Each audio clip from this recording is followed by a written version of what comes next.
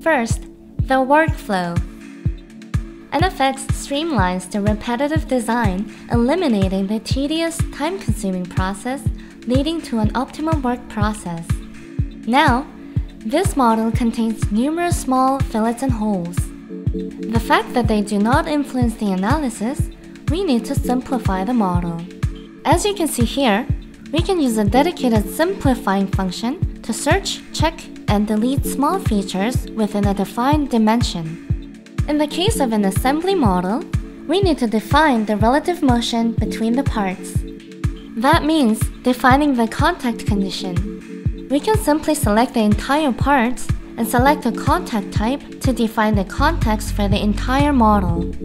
NFX then compiles and registers all the contacts under the workstream for us to check and revise the contact types without ever having to touch the model. When it comes to defining the loads and boundaries, we select the target faces and simply use the context menu.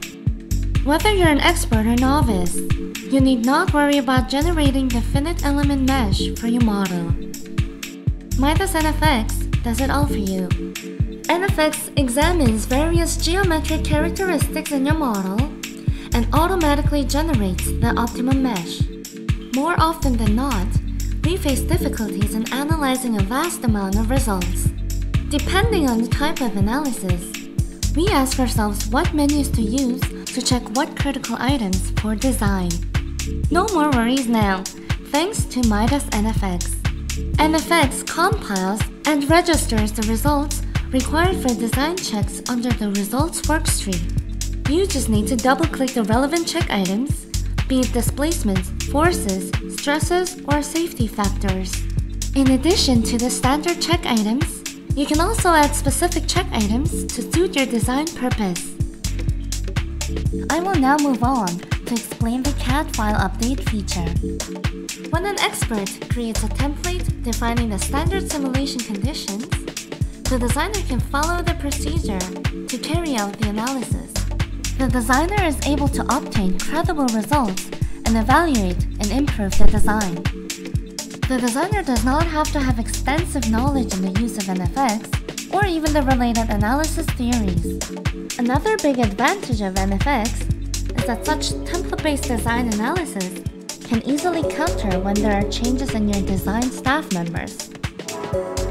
Now, I'll be addressing how contacts are defined in NFX. I will now explain the process of carrying out linear static analysis, reflecting the sliding motion between parts through this example. First, simply select all the geometry parts. We then use the functionality of auto contact definition to define the contacts between the parts. The defined contact conditions assigned to specific parts can be checked, and if needed, we can modify the conditions. Next, we use the context menu to define loads and boundaries and carry out analysis.